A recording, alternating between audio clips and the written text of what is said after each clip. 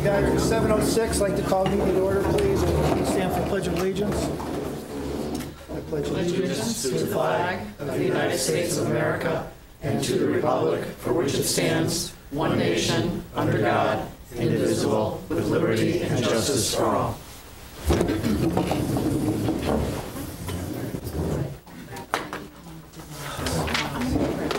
Okay, thank you. Okay, item 1A on the agenda. I'd like to get a motion to approve the minutes from February 10th, 2020 regular meeting, please. So moved. I have a motion for Bob. Do I have a second? I'd second the motion. Second from John. Any discussion, comments, corrections? Seeing none, all of those in favor signify by saying aye. Aye. Opposed? Abstentions? Motion carried. Thank you. I need a motion for the February 20th, 2020 budget workshop. To accept those minutes, please. So move. Was that from Lynn? Carrie. Carrie. I'll second it, Motion. Lynn. Lynn with the second. Yep.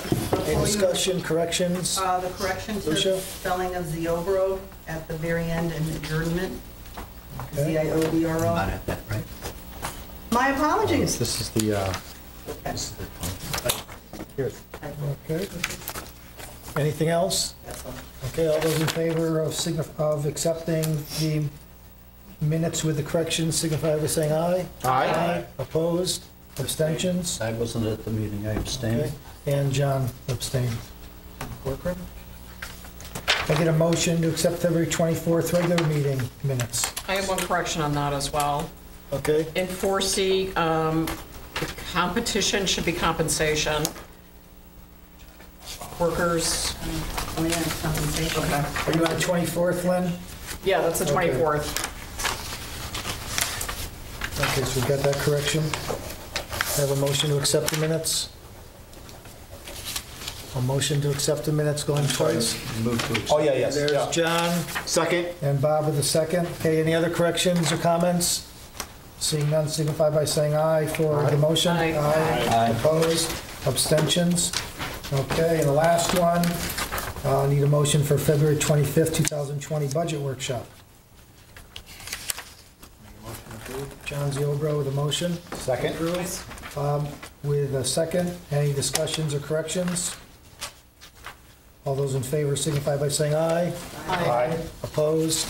Abstentions? Abstaining. 2 abstentions. Okay. Who was the other? It was John and John. John and John.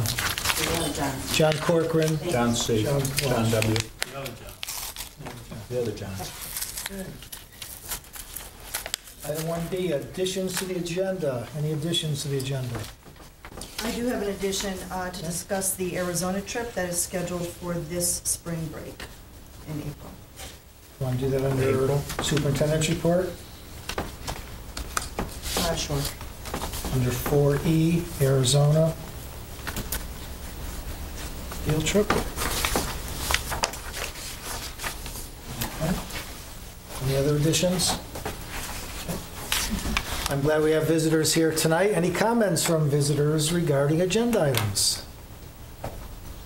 Thank you. Seeing none, we will go down to the student representative report. Hello. Okay. So just wanted to put out there that today is the Eagles hockey first round of states tonight. That's super important because last year they did not make states. This is a big night for East Granby. We also recently just had our Pops concert last Friday. It was really fun, huge turnout, awesome. The band and chorus performed well. That was really fun. And then we have our dodgeball coming up on March 13th, and it's open to the community, and it's kind of a fun, friendly, like team rivalries to claim the championship and also bragging rights. But it's an opportunity for East Granby students, faculty, and really just the whole community to come together for this fun competition about dodgeball. We also have our FBLA conference, which is on March 17th. And FBLA, hey Gordy, and FBLA is the Future Business Leaders of America. That's a club we have at the school and a lot of kids are interested in, and it helps students prepare for their careers in business at this competition. And it's like academic competitions as well as leadership development. They have different kinds of workshops and presentations, such as like prejudged reports, presentations, interviews, speeches. Coming up, we have our Matilda show. The East Granby Student Theater is presenting Matilda on March 27th at 7 p.m. and March 28th at 2 and 7 p.m. And that is a great opportunity for all the kids to kind of show their artistic abilities on stage to everyone in the community, and that's usually really fun. We have outdoor track, which starts the week of the 23rd this month. Outdoor track is really a family-like atmosphere, and it's a good way for the upperclassmen and lowerclassmen to really bond. The track meets usually tend to be very long. We get to know each other very well, and by the end of the season, we're basically siblings. And in regards to what's happening in classes, one thing that I really noticed, SATs are coming up. Big thing for the juniors. Fortunately, Gordy and I are done with that, thank God. But it is a big deal for the juniors coming up, and I know the math department is working on SAT prep with junior math classes. We have these things called SAT Fridays or Mondays where the teachers can really work one-on-one with a lot of the students and help them and prepare them for the SATs coming up, as that is a big deal when applying for colleges. But yeah, that's all we got here. Gordy, anything you want to add? Not really. I think you covered a lot of it. I just kind of entered, Yes. but I heard a glimpse of it and it felt pretty accurate. I look forward to your reports. Very good. Yes, thank you.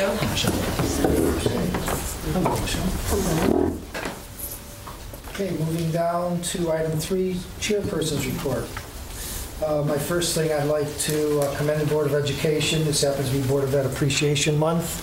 I guess we found that out tonight, but I guess my appreciation for, this is for all of us.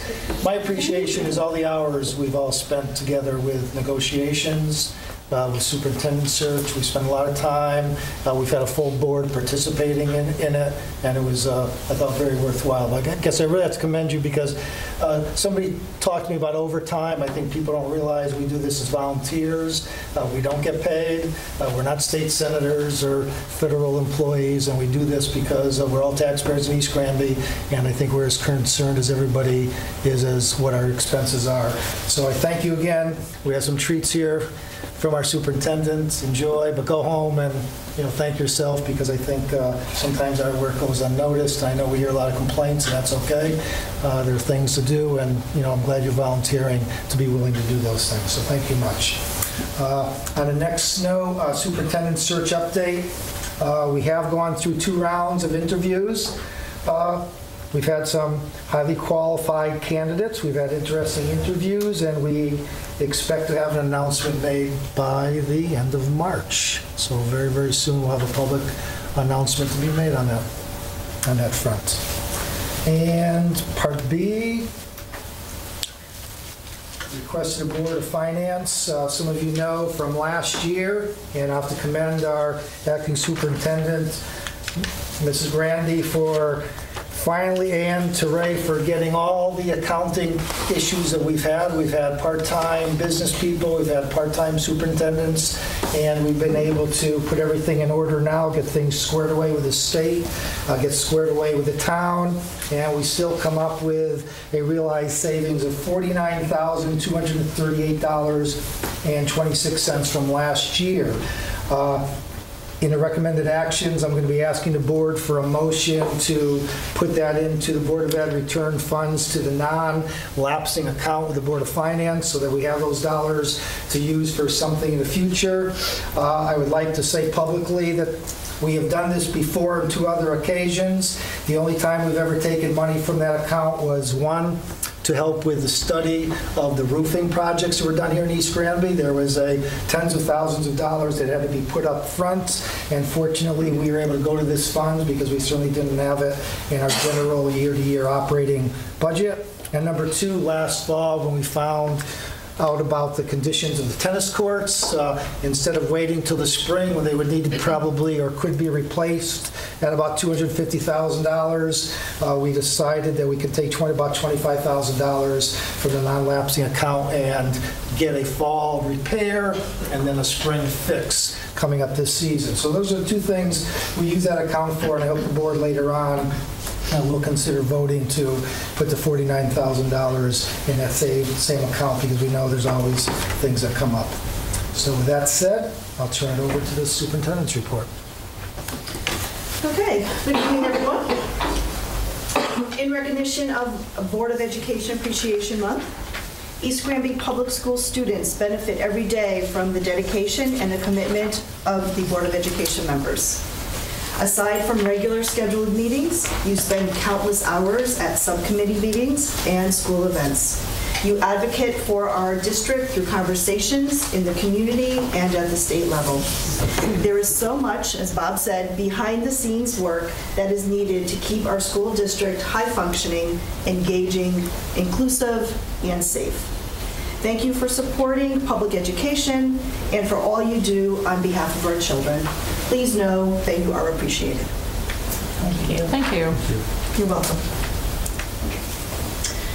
Okay, first up, I have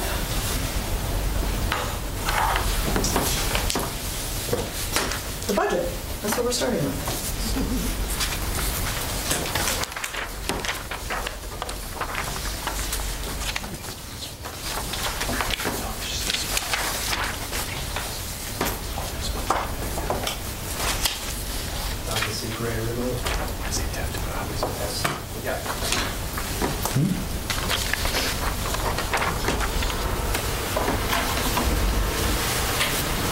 Tell me about this.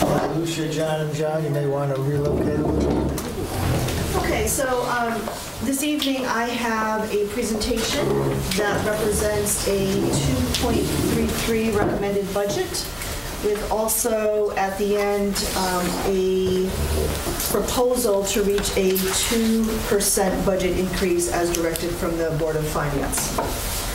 I'll be going through the information on these slides, and Ray Engel, our business manager, is here to help provide some clarification if need be.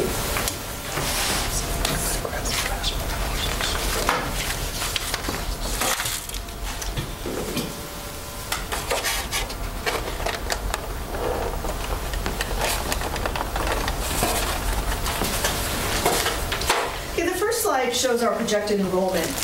The United States Department of Educational Statistics anticipates a fierce decline in school-aged children over the next 10 years. Of the 66,000 decline in student population expected in Connecticut alone from now until the year 2027, East Granby is expected to maintain flat enrollment.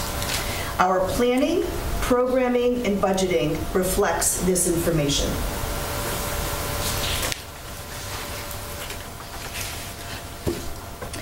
We had 5 what we would consider key budget drivers for this year's development of the budget. The first is special education programming costs has seen a significant rise due to an increase of student-required services and transportation.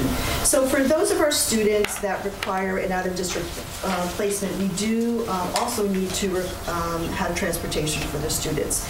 When we budget for what we know currently. There is no way to anticipate any changing needs. So currently, this year, we did have an unexpected rise in our special education costs, and certainly considered a key driver for the upcoming budget year.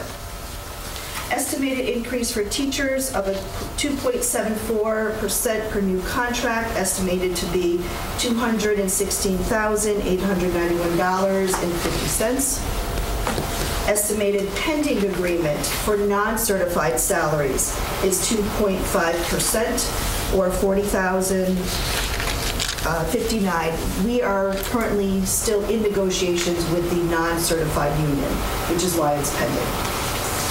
Electricity projection considers the air conditioning project for All Grove School, and that would be an estimated increase of $66,352, and a projected increase in fuel oil at just over $17,000.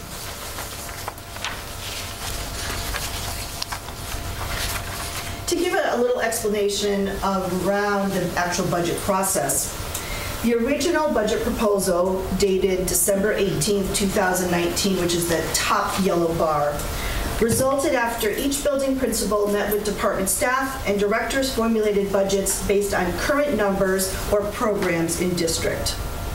There were meetings with the administrator, business manager, and acting superintendent.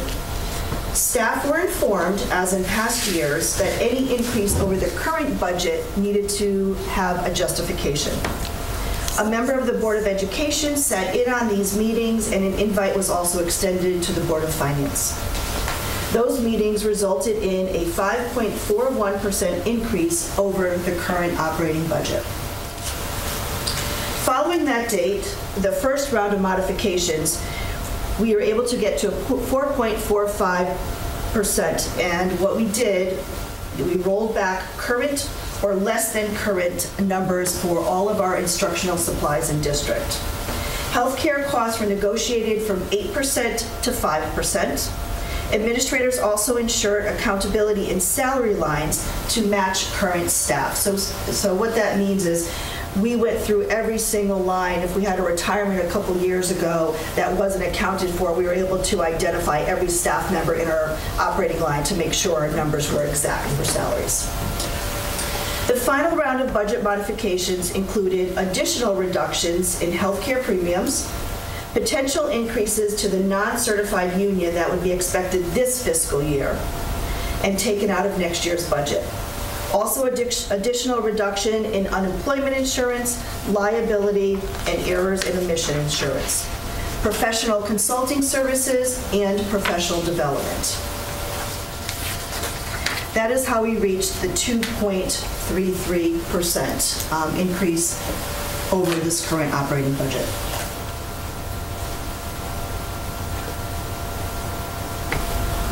I'm going to have Ray speak to you a little bit about the revenues that we receive in district. What you're seeing on the screen right now is many people confuse this between education cost sharing and excess cost grant. The education cost sharing is basically the funding that the state supplies the district. We get very little money from the state, as all of you know, and the 1.4 million is, and I've said this in the past, less than I used to get as Alliance funding in my previous district. So, but long story short, these are all a listing of all the grants. The choice grant is your largest one that we utilize. And then the local funding on the bottom, is the tuition from other towns is mostly from Hartford for special education reimbursements for services that we provide and bill back to Hartford. And the pay-for-play is about approximately $33,000 a year. It has been on average for the last 3 or 4 years. All total, that's approximately what we get on an annual basis for all funding that I can see at the moment, unless something new crops up. This is where the funding that we get on the grant side of the state revenues.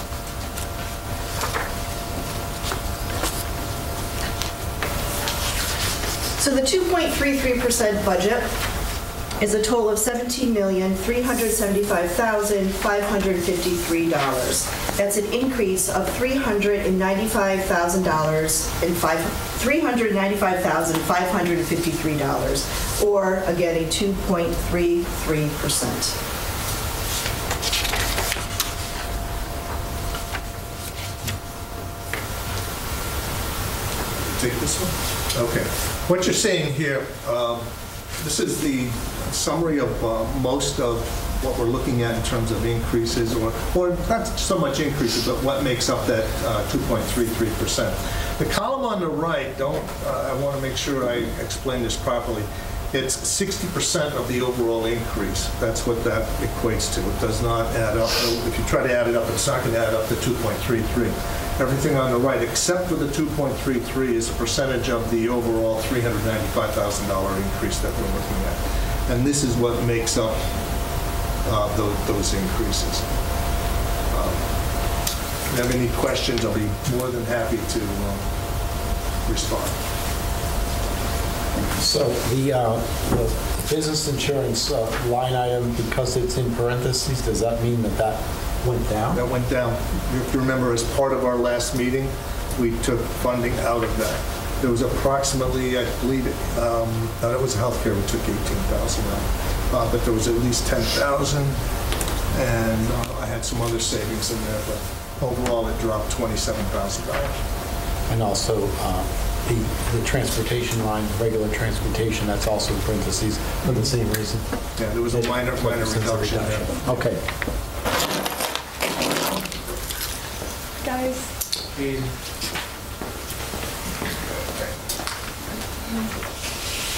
A 2.33% budget allows for the continuance of strong and comprehensive programming for all of our students. There are no additional staff added through this budget, although there is a need in the area of special education. This budget proposal maintains East Granby Board of Education class size guidelines and provides for business office enhancements in the area of payroll operations. This budget also supports contractual obligations and takes into account a slight decrease for group health insurance. The 2.33% budget increase also reflects increases in workers' compensation and adjustments for utilities and maintenance, which offset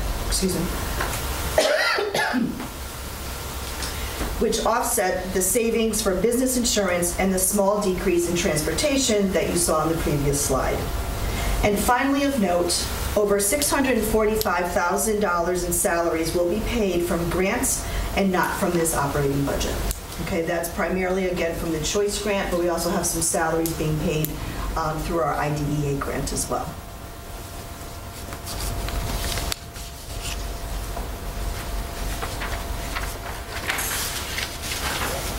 And I'd like to share a couple areas that we have identified as potential budget risks. Again, special education needs evolve.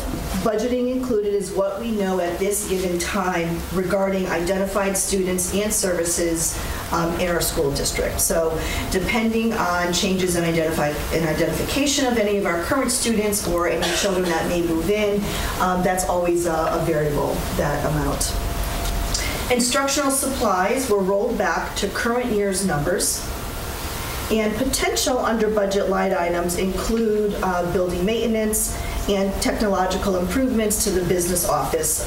We are looking to enhance our operations in the area of payroll, accounts payable, and purchasing with additional software that will help us not only streamline, but also become more efficient in our business operations. And again, that's potential. So we're not saying that this is definitely a risk. It just is on the cusp of, depending on how things evolve. This is just a pie chart to give you a visible representation of essentially all those percentages that we have spoken about.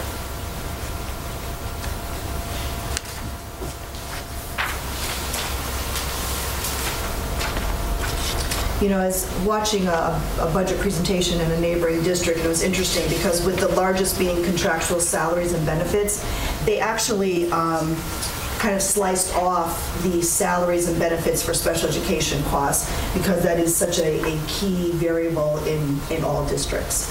We have that as part of our overall contractual salaries and benefits in this visual.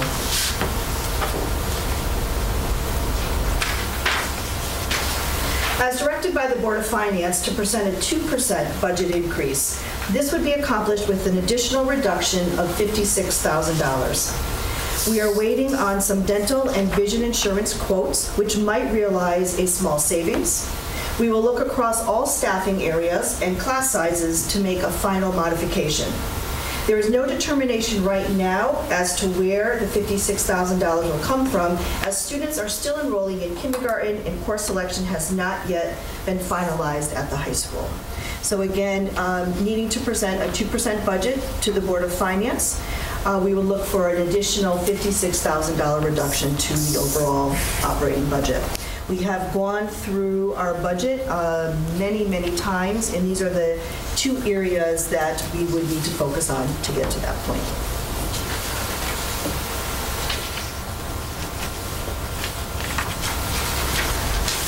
And that is my last slide. Okay. Thank you. Are there any questions?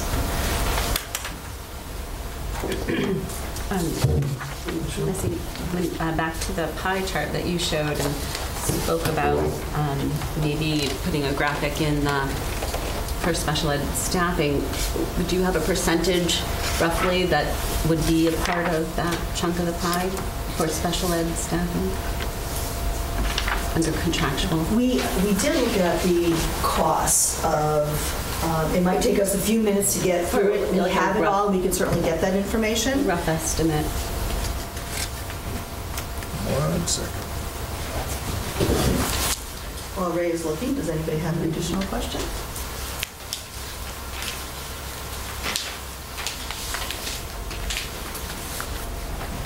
$600,000 in grants. Total para expenditures, $1,255,000. It was the offers. So in all of our, Yeah. all of our Yeah. paraprofessionals in district are connected to children with IEPs. Yeah. Total money expended on special education is $3.5 million, to use round numbers. And next year, it's budgeted for 3.775. And that's That's everything. staffing. Staffing, Yeah. transportation, assessments, salaries, everything. Thank you.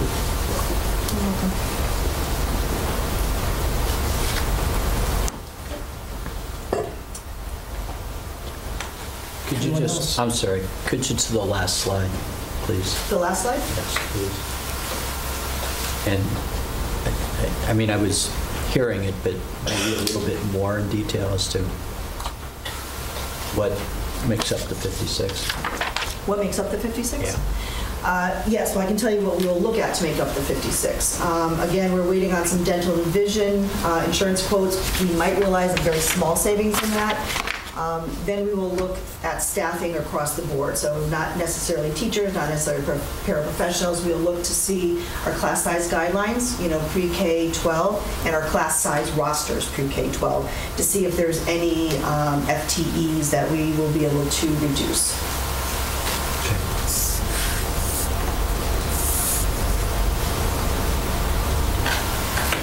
Okay. Well, thank Any you. other questions? I know many hours have been spent on the budget, but this is an opportunity for us publicly to present it and ask any final questions about it before we vote on it tonight.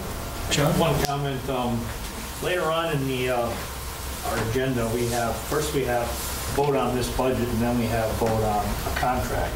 One's going to affect the other, so don't you think that we should switch the two around?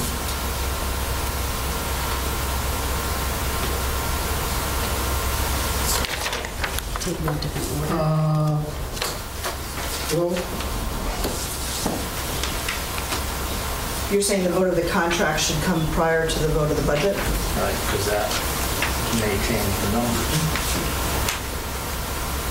we can't vote on a contract if we have no budget. I don't understand that. If you don't have a budget, if I have no budget, I can't pay anyone. Need to approve a budget, and then if it doesn't work, we may need to modify it later, but I think we need to approve a budget. So does this mean we can modify the contract? I don't think we can modify the contract. No, but we can modify what we do if there's a problem with that. We could then make some cuts and changes later. But we have to approve a budget. I mean, Right, we could but the table budget something numbers else. will be more fleshed out if we have a contract that we've approved. If I'm not mistaken, though, John, I think that the projections that were made by the board and certainly by Ray and the superintendent reflect the fact that they're banking on what this proposed contract will bring to us for the next fiscal year. Are you sure?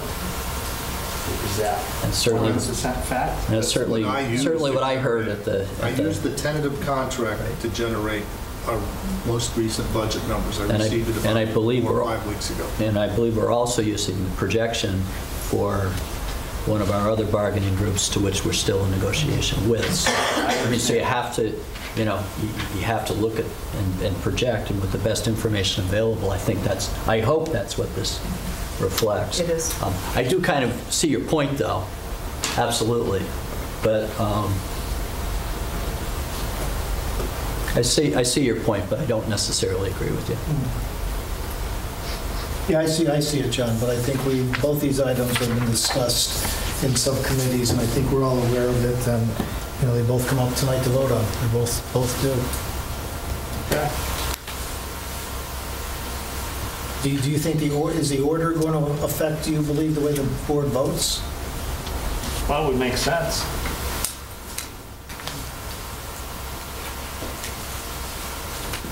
Well, I understand. I think we can leave it the way it is. We need to do a budget, regardless of anything else, and then we certainly need to hire people and have contracts to pay people to work within our budget. So, Yeah. I guess we could keep it like this. Okay. So there will be an opportunity to, hopefully, a motion to approve a 2.33 budget as recommended, with an understanding if the Board of Finance requires a 2.0 budget, we will come back and look at those numbers. I would just like to add, Missy, I would hope that the motion is for a 2% because that's what we were requested to do. I mean, I don't mind showing them that, but I think the Board of, not that I think, the Board of Finance told us clearly they wanted to see a 2%. We may not be able to tell them where the staffing is going to be, but I think if we tell them the $56,000 is going to come from dental and vision insurance quotes and staffing, that would bring us down to the request they gave us. Otherwise, we're not meeting their request. And I think some of them may be bothered by that. Michelle? I have a question. So they want, is it that they want to see an approved budget? No, by the they Board want of to see a Education for 2%. They want to see a 2% budget. Then we could approve a 2.3% and We could do show that. them a 2%, and it's still meeting their requirements, unless you're telling me that they want to see a 2%, a Board of Education approved 2% budget. And I would agree with that, and I would say this, that I can't imagine that the Board of Finance has the authority to tell the Board of Education what they should be adopting, period. And if we're going on Isn't the But as long as we show them They this, certainly, 2%. they certainly can ask us to show them 2%, but I don't think that they have the authority to tell us what our financial needs are to run the district next year. Well, I totally agree with you on that, but I thought their directive was to come back with a 2% budget to show them, not one that we're approving, but one that we're showing them. If we want to approve 2.33 for us, I'm comfortable, but I don't want to then go and try to sell to the Board of Finance. I would like to give them the 2%, then we can push for the 2.33, then I'm for trying to sell something else. But all they asked for, not what we need, they said come back with a 2% budget, and that was actually the starting point, and maybe 2.33 will be the ending point. And I think it's important for a Board of Education to say to its community, this is what we support as a functional budget for our community, and be able to offer that to the community, so that then they can go to the Board of Finance meetings and listen to the discussion and in their arguments for a 2% or lower, God forbid.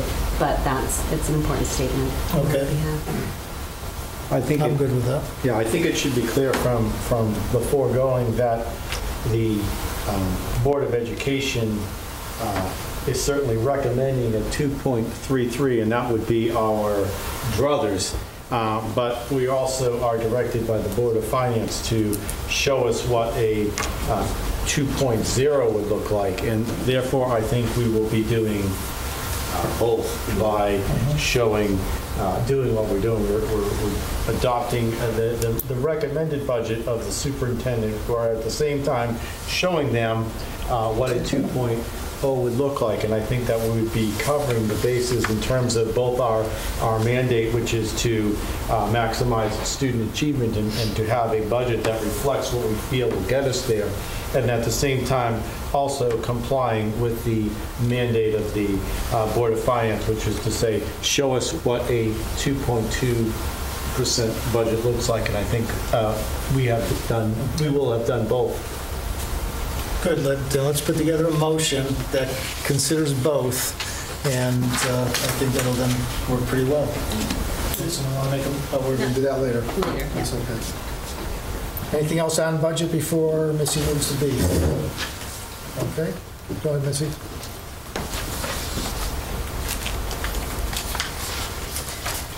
Okay, I have a correspondence from our high school principal, Mr. Tony DeMello. On behalf of East Granby High School administration, staff, coaches, and student athletes, we would like to thank Joel Ziff for the past 5 years that he has dedicated to the growth of sports at East Granby High School. As athletic director, Joel has exhibited a passion for the student athletes in our school. The time he has spent building our athletic programs can be seen in the growth of students who participate in the varied sports. As athletic director, Joel instituted very clear expectations for our student athletes. Athletes are students first, and their grades, as well as their demeanor, were held to a high standard. The mutual respect between Joel and all of our student athletes is clear in the relationships that he built and curated both in school and on the field or court of play. Joel may even hold the unofficial record for the most games attended by any athletic director in the NCCC conference this year. The expectations that he has set forth through student, parent, and coaches' handbooks, as well as during his seasonal information sessions, has allowed our school to maintain a respectful and positive athletic culture. Sportsmanship is an East Granby High School calling card, and Joel has been key in the school's drive in being considered a positive atmosphere to visit. Again, we thank Joel Ziff for his dedication and passion for high school sports and the scholar athletes that he has served. And I would also like to add, as middle school principal, Joel did a fantastic job encouraging our middle school students to support high school athletics through a variety of activities, throughout the year. And it was 80 to 100 of our middle school students that were on the sidelines cheering or in the bleachers, the high school athletes, which was a lot of fun for them, and the high school athletes as well. I could second, just say a comment in Joseph's behalf as a parent as well. I do agree that he has attended many, many games. He's very visible. I think in his tenure, our Soccer Under the Lights became a really community mainstay, and I think it has a lot to do with his enthusiasm. I have to say that he also surprised a lot of the community members when he really embraced social media as a way to promote the sports amongst kids, and did a lot of different things. We saw his Twitter feeds and his Facebook posts of and getting the word out about games. Being a hockey mom, hockey isn't, because we're in a co-op, isn't always in the forefront, but he always made an effort to show the team and any team how they were doing. So thank you for his, I think, and on behalf of the board, thanks for his service. Okay, the next, I wanted to share a little bit about our curriculum consortium visit. Recently, Marjorie Light, who is the Director of Curriculum and Professional Development, joined with other area assistant superintendents and directors of curriculum in a new consortium. The group meets every month or every other month to discuss new state mandates, college and career pathways, and other curriculum matters. Their last meeting was centered around the Next Generation Science Standards, or more commonly known as NGSS. During the meeting, Marjorie discovered that our district, bless you, is ahead of others with the implementation of this new science curriculum. She invited members to join us here in East Granby to see inquiry-based and phenomena-inspired learning in action. A principal, a district assistant superintendent, and 2 curriculum coaches from other districts joined us here last Tuesday, March 3rd. Susan Kavanaugh, the K-5 curriculum consultant, and Marjorie put together a program where they discussed the development of the science curriculum. And in the afternoon, the leaders from other schools were able to go into the kindergarten, 1st, and 2nd grade classrooms to see the NGSS in action. So thank you, Marjorie, for spearheading that. Okay, the next is an announcement. Annually, we have a dinner celebration for those staff members that are either retiring or who have celebrated 20 years, let's say 50 years in district. 20 years in district. That event will be happening on April 30th, 2020, and you will receive an invitation, but just so you can write that down and put that in your calendars, we'd certainly love to have you join us, and that is at Lenote in East Windsor. And then the added agenda item is regarding the Arizona trip. There is a Board of Ed previously approved trip to Arizona this spring break, okay, which is in April. I don't need to tell you the concern with the coronavirus or the COVID-19 right now. There are lots of cancellations, lots of uncertainty. I just got done with an hour-long, I participated in a conference call with Governor Lamont, the State Director of Emergency Services, the State Director of Public Health, Dr. Carter, who is a state epidemiologist, and State Department of Education, Commissioner Cardona, as well with, I think, every other commissioner who has the title in the state was a part of this call. And they have some guidelines that are highly recommended, is the language that they're using. And they're looking to avoid functions or events that have more than 100 people. They are looking for stricter guidelines with people who are who need to self-quarantine. Currently, Rhode Island is in a state of emergency because of a recent school trip, is my understanding. This was just announced again at this conference call. So the issue we have with Arizona, even though it's in April, is our advisors, our faculty advisors, are in a short time frame in order for the company that they work with, which is Appleseed, to redirect or refund the plane cost because everything is paid for. What they will do is postpone the trip until next April, and the students will get vouchers to participate at that point. Currently, there is no funding that will go back to students. And again, this was a major issue during this conference call with multiple towns. The students that we have attending or planning to attend are all underclassmen, so they will be in district next year. So we don't have any seniors currently, we don't have any seniors signed up. So there will be no loss on that part. This is kind of a risky time. It is a couple months away, but there is a lot of concern, and nobody sees the situation getting better very soon. So I guess what I would say is my recommendation, and we can have a discussion about postponing the trip until next April vacation. I would think that's definitely prudent. So Definitely. hope that the students will still be interested in going. I would hope you don't need a vote from us there.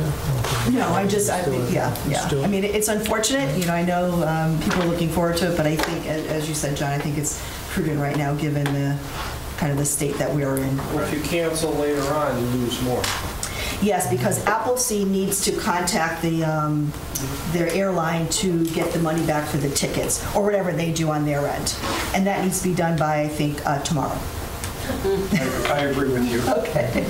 Nothing's being refunded to anybody, it's all vouchers. It's all vouchers. Right. So the only concern I would have would be if there's a student who next year has either left district or is unable to attend, I think that we as a district need to consider doing something to assist those parents and their student. Okay. And one thing we're doing based on this conversation, Financially. I understand. Moving forward, we will be very clear, crystal clear, like a separate signed document, recognizing, because this is the protocol for all of the tour groups that I've been familiar with, and again on this conference call, there are many people who are facing concerns because they have seniors who will not be able to participate, and they're not getting refunded, financially. So we will be sure that we are extremely clear and parents understand what they will receive, should something occur that doesn't allow it. But, thank you for that point, John. I think that's... And this occurrence is not covered under any insurance policy the families would have purchased at the beginning of the trip planning. It is not. So if a child, no, it is not. They get the vouchers. The voucher is what they would receive. Yes, we've spent a lot of time with both Appleseed, which is our tour group for Arizona this April, and it might be kind of in the back of your mind, but we also have a trip to Spain in June, and that is through EF Tours. So we will have to revisit that, probably, keep an eye of what's going on, and we might have to revisit that as well. Missy, what are the parents of the students on the trip voicing? Do they share the same? I mean, I can imagine they're all very concerned and we have the same mindset, so we're not Right. I did ask Dr. Faulkner see if she could reach out to a few parents to kind of get some idea, because again, this is evolving so quickly. Today alone, I got 10 updates regarding COVID-19. And that's just from 8 o'clock until I left at 5. So the situation is evolving very quickly. There were no cases in Connecticut. There was one when I sent out the communication this morning. Now there are 2 in Connecticut. So it's just a matter of time, I feel, and based on what I heard today in the conference call, that we will see a rise of verified cases. Most parents seem okay with either way. I'm not aware of the parents that she spoke to that they would be upset, with the voucher. Of course, the kids are looking forward to it, but I think everyone understands, the situation that we're in. And again, right now we have 2 cases in Connecticut. In, a month from now, that could be much higher. Michelle, I'm actually one of the parents. Actually, I was going to go on the trip as well. I didn't want to put you on the spot, Carrie. No, that's fine. That's fine. And Dr. Faulkner did call me today. Just from my own perspective, and obviously I can't speak concerning the other parents that she spoke to, but there's a difference between a risk of getting the coronavirus because you're traveling, and also additional risks involved with, okay, now you're in Arizona, what if someone gets sick? What if there's a quarantine? What if we can't get back through Boston? There's a lot of variables that are just unknowns, and given the fact that we can go next year, then we might as well just do that and play it safe. That was my thinking anyway. Is there any chance there's going to be a cost increase next year? Or are we guaranteed the cost? That's a good question, Lynn. Yeah. I can find that out.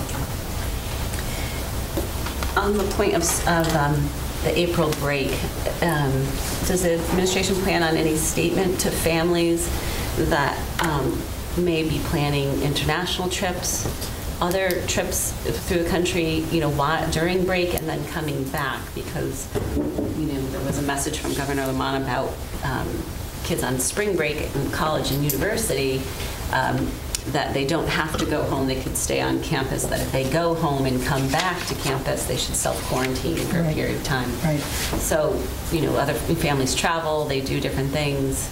So I did send out a communication this morning, and essentially I'm in contact with the Farmington Valley Department of Health very regularly, and the guideline right now is, or the recommendation is, for families to let us know if they're traveling and to self-quarantine, which that in itself is a very loose kind of recommendation. Like, I know my daughter right now, she just texted me, a couple hours ago, all of her classes down in the Fairfield area, there are no more face-to-face classes. Everything just went online as of today, until at least the end of March. So we are following the guidelines. I cannot be more restrictive than what the recommendation, comes. I think families recognize it is a highly contagious illness, highly contagious. And I think families are recognizing and would hope that, should they come back from a level 3 or even a level 2, that is still a lot of the illnesses, that they would self-quarantine. As soon, or if anything changes, I will certainly send out additional notifications. And at this point, I just asked families if they are traveling abroad to please let the school principal know, so that we can, help monitor. We will keep confidence. We understand confidentiality. It just helps us to better protect, the greater good if we're able to work with the families that might have already traveled or might be traveling. Just a few points of clarification. If people are traveling within the United States for spring break, do you still need to know that? The guidelines say no. Okay. Although then they say to avoid areas of like 100 or more people. So if you think about a plane. And then the levels 1, 2, and 3, they must be defined someplace, they right? Are. Yes. Okay. Yes, they are. I suppose. I'm sorry, let me just sorry. finish that, because I said they are, it's on the CDC website under travel information. It actually gives you a lot of visuals also, so you can see, color-coded the areas that are level 1, level 2, and level 3, and they give you the specifics with each of them. It change overnight. Yes, it does change, yes, yes.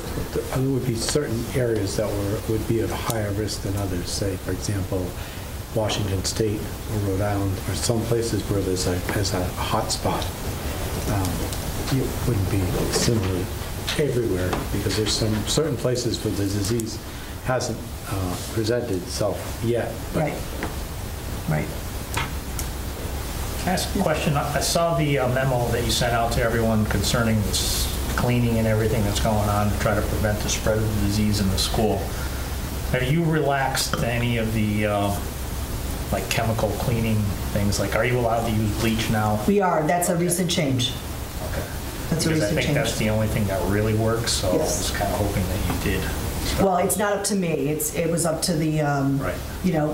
that was about a week ago. They were going to consider it, and they just had a meeting, and they kind of lifted that so that bleach-based products, are able to be used, for cleaning.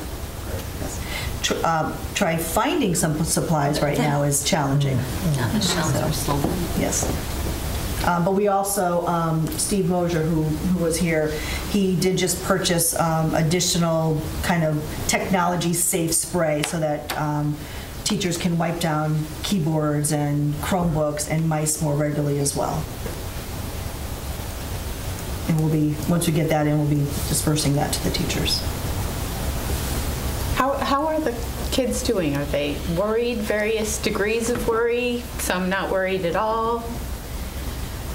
Kara, I have to tell you, I haven't had a chance to be in I'm with the little kids, so I don't think it's as, they understand as much. Anything from the older kids? Do you hear anything? My student asked me today if we were going to be closed for coronavirus. Said no, go home, do your homework. Yeah, they're worried about just being able to stay home, basically.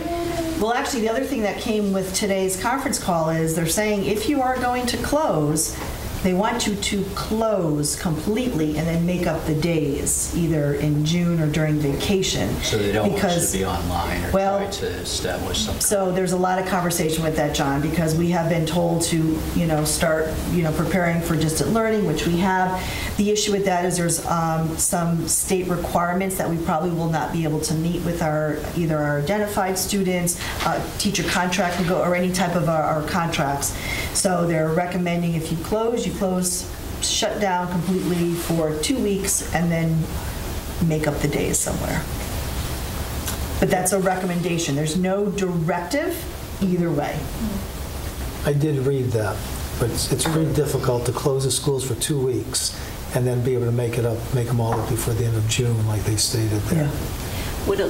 To decrease the amount of exposure to each other, would a late opening on successive days be past state laws? I mean, we right now don't have to make up a day that's delayed opening. Correct. And, then it just decreases the number of hours everyone's together. Yeah.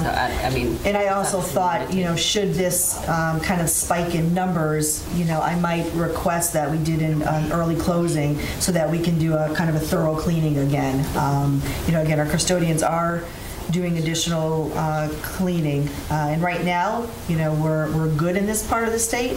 But again, it is changing constantly. When is our last day of school right now? The 17th. So could we even fit in 2 weeks if we had to close? Be the 29th. It would be 7 days. We're supposed to approve It'd be 10 school days, No, right? you'd be And you can't go into about a day July. short. Okay. You can't, it's a state, The state may have to. right? We cannot go into July. No, that was clear from the what was sent out And you today. cannot even go into Saturdays either. Correct. And you can't do double sessions. We went through this. So there's a when we lot had of school all- districts in a bind. We went through this years ago when we had all the snow, Yes. so. Right. Yes. Is there any effort, especially with sorry. the younger students, for more opportunities of washing hands, because they're the ones that tend to touch and everything goes in their mouths? Yes. There is. I would think that if this is truly a situation where we need to close for however long it is, John, that we don't need to be concerned about July, and we don't need to be concerned about what our bargaining units, what the State of Connecticut Department of Education, I don't think we need to be concerned about that whatsoever. I think that if there's a situation that would cause us to have to be closed for health reasons, people in the state of Connecticut are certainly going to understand that we have to do what we have to do. I had heard earlier that Fulton County, this is where Atlanta is, Atlanta, Georgia, they're closed tomorrow, their school district. I don't know how long they intend to close for, but they're doing a closure tomorrow. And I can answer Carrie's comment. My son Nate traveled last Wednesday with my wife Natalie out to Portland, Oregon, and leading up to it a few days beforehand, my entire family was just on total pins and needles. Right. Whether or not that would be a smart thing to do. We got email from the folks at Southwest. Southwest is taking every single plane and they're treating it. Every single flight, every single plane. That's the only thing that had us at all. Okay, and then of course he goes to a conference where there were people from all over the country, you know, just scared the living daylights out of us. And they came home the other night and, you know, like I could sleep last night. Right. Okay, and that's the type of thing that I don't think we need to put anybody through, whether they're going to Arizona or whether they're going to Oregon or whether they're going through Atlanta on Delta. I don't think that anybody should be put in that situation. I think that if people are traveling, students in our district or employees of our district, if they're traveling during April, I think that we really need to be careful. And we really need to look at, you know, where people are going and what they're doing.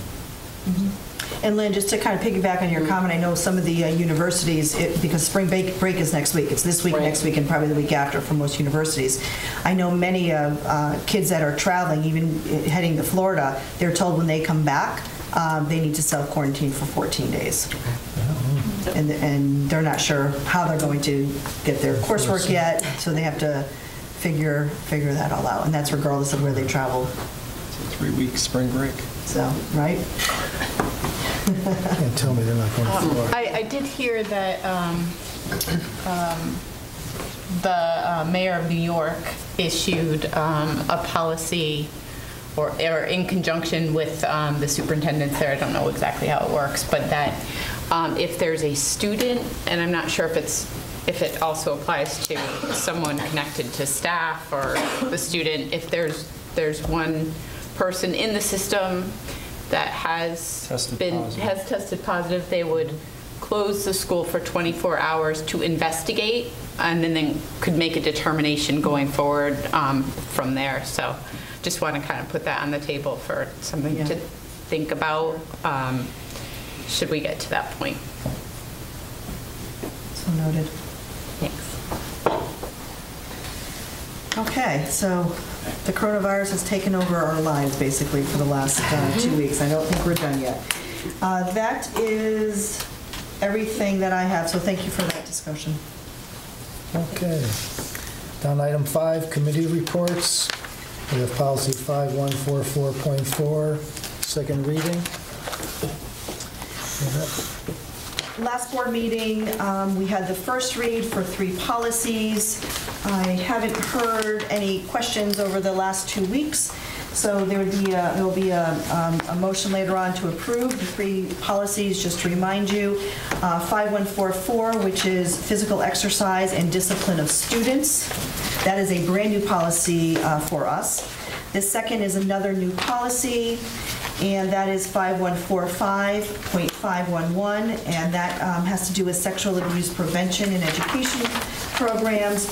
And the third policy is a revision, and that is 6159, and that's the one that Karen Gogel rewrote regarding IEP programs and special education programs.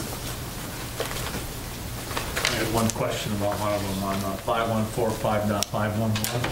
Okay, hold on one second. I'm sorry, John, which one? 5145. 401. Sexual abuse prevention. Yeah. There's something mentioned on page 2. In the middle, it says SDE guidelines, section 3. It doesn't mention what SDE is or where section 3 is. Yeah, I searched. You're on number 2, John? I'm on page 2. Yeah, at the very end of page 2, right above note. Okay, SDE is the State Department of Education. Okay. And then section 3 is section 3 of the State Department of Education. Let me read the paragraph real quick.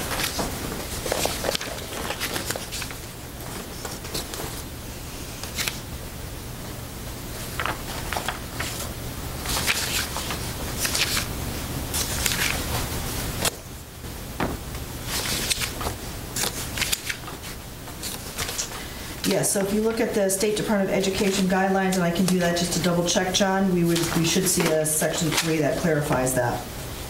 It talks about the lessons that are going to be developed around that topic. Okay, because it wasn't self-explained. Yeah, I agree.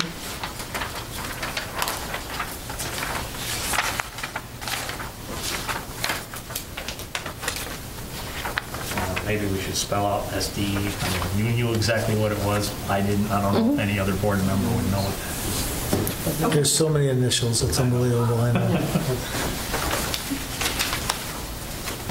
Okay, anyone else and anything else of these? Okay. So we're good with the second? You looked at the second and third? We're all set with all 3 of them. Okay, budget. I think we've covered that, unless there's any other questions or additions on the budget. Seeing none. Curriculum? Curriculum committee? Oh, yeah, we didn't have a curriculum meeting, but Marjorie Light, who is the curriculum director and the head of professional development, did send me an email that gave me highlights about what she has done, and she's going to send Lisa the verbatim transcript of this, which can be entered into the minutes. But I'm going to give some verbal highlights of what she sent to me.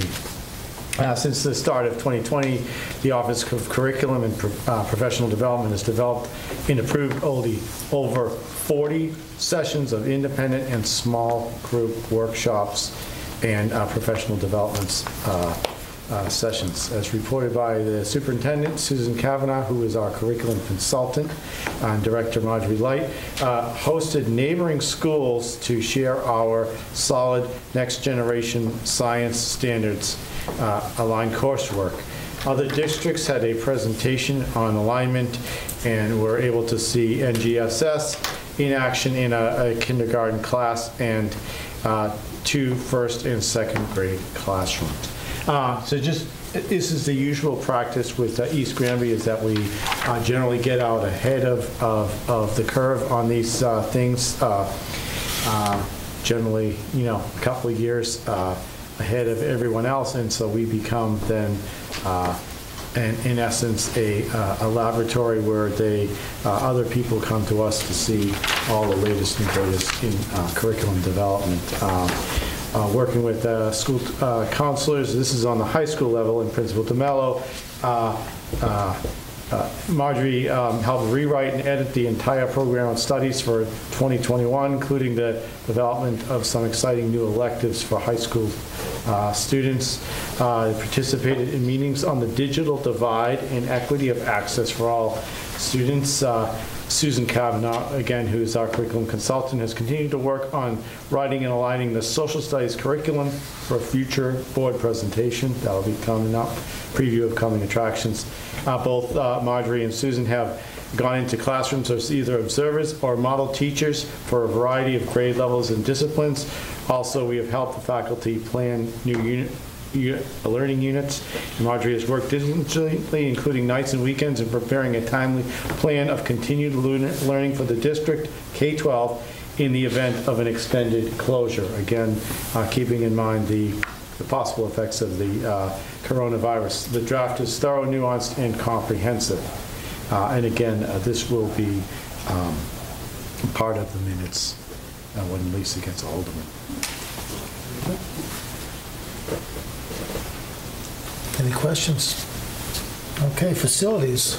John? We haven't really had a meeting. We've been busy with all sorts of other things, but I guess we need to schedule one to figure out what's going on. You know, we had that air quality report that we have to deal with, so hopefully things will slow down now. Any word from the building committee from All Grove on the air conditioning? Well, unfortunately, that happened last Thursday, and we were busy. Yeah, So we weren't able to go. Oh, that's right, we were busy, very late last Thursday. Okay. but I hear it's moving along. Okay, good. Yeah, it's finally, they've decided to put that into high gear after some roadblocks, and so that we'll have some information forthcoming probably in the very near future, maybe. Yeah, if we catch the minutes from the last meeting, maybe we'll know. Yeah, and there's to be another meeting in 2 weeks from last Thursday, probably. So we'll be able to get you an It's update. moving along, which is good. Negotiations, John? Anything that we don't know already? No, when we get down to 6D, we'll certainly have fun. Okay. Communications? That's me. The communications subcommittee will be receiving an email from me within the next couple of days so we can schedule a meeting. Good. Great. Okay. Anything else on that? Okay. Item 6, recommended actions. First, if we can get a motion to adopt the superintendent's recommended budget to present to the Board of Finance. I move to approve the 2.33% budget as recommended by the superintendent for presentation to the Board of Finance and for presentation of a 2% of what a 2% budget would look like. Okay. Have a second for that? For the request. I'll second. Michelle, the second. Okay. Any other discussion on that? We had a lot. Just real quick. John? Yeah, so when we last met, prior to that, and this is a question for you, Nancy, you had the 2.99, and after we beat you up a little bit, we found our way to the, it was 241 when I left the room, and 233. I just want to make sure that you're comfortable as our superintendent as saying that your recommended budget for the 2021 year is not 2.99, but rather the 2.33. The 2.33 will allow us to move all of our programs forward. Again, those potential risks are out there. You know, we did push back all of the teacher asks for instructional supplies. We are down to some numbers that don't allow for a lot of variables. So I think that that's just something that we have to recognize and consider. But I think the 2.33 will give us a program that is strong, comprehensive, and our students will continue to enjoy a good, strong education. Thank you. Okay. Anyone else? Okay. John? I'd like to say, I think we should present the 2%, because it could very well be 2%. I mean, when will we know about the insurance? We probably need. Late March, early April is the best I'm getting out of them. Seems like our numbers have always come in lower, so we have an issue with the 2%. It's part of the motion. Yeah. Yes, It's in the wording of the motion. it's in the recommended budget, but also we're also showing them what the 2.0 looks like, which is basically the 2.33 minus $56,000. And another thing is, as the Board of Finance has pointed out, that they don't look at our line items, they only look at the overall percentage, and it's up to the board to decide where those line items are spent. So if we say that we're taking 2.33 and subtracting 56 to get to the 2.0, we have in effect given them, we're submitting two budgets to them, the 2.33, that is the superintendent's recommendation, and the 2.0, which is the Board of Finance recommendation. We're doing it all at the same time and in the same motion. Isn't that correct, Karen? It was in the same motion. Yeah, that's what I was looking for, to see it in the same motion. I wouldn't want to tell them at 2% we don't know who they are yet or where they are as far as staff goes. I think at 2.33, she shows from 2.33 to 2, it's going to be a staffing if the savings isn't made on the insurance, and that'll come at a later date. I I'm comfortable with the motion that way. I just want to make sure we were letting them know we weren't ignoring the 2%, and we're not. Michelle? Is your point that the savings on the insurance will be enough to cover the $56,000? Well, I don't know exactly how much it is. We won't know that. It most likely will not, in terms of because it's the dental and vision. The other insurance is, I took 18,000 of a projected possible 64,000 and already applied it. I'm only seeing that, and that 64,000 is coming about because Connecticut came up with a 3.99% increase. Now, because Anthem is already higher on its rates than Connecticut, we still took a savings of about 64. I can't, if I take any more than, that leaves me with about 40,000. I've already had one emergency go onto the family plan, which is $28,000 a year. So that's incorporated into next year's. That wasn't even part of it. So that brings me down to about, what, $20,000 left, if that, for any other changes. And I know there are 3 changes of a family plan coming on because they're going from a single plus one to a family. So I just ate up all my savings. So I would not recommend cutting any more out of the health care. One other point I'd like to make to you is, Ray, take a look at the spelling on line 561 before it goes to Board of Finance. I think I know what you're talking about. I don't even have to look. Yeah, don't go there. I thought I changed. I thought you changed it. I did change it. I did change it. Apparently we didn't save it. Could I ask, Lisa? I'm sorry. I'm beat red, aren't I? Can you repeat, if you got all the wording to the motion, can you repeat the words of the motion? Like chicken scratch, here we propose that the Board of Ed adopt the superintendent's recommended budget of 2.33% and present a 2% look like, and show and present what a 2% will look like to the Board of Finance per their request. Can't understand my own writing. That sounded like it. Thank you, yeah, all right. Even with the stutter in there. With that wording in mind, that it allows to show the 2% per their request, but it shows our support for the 2.33. Does that meet, John, what you were saying to, when you say we should present to the board a 2.0? Do we have to amend the wording in other words? We need to present a 2%. I know we are going to.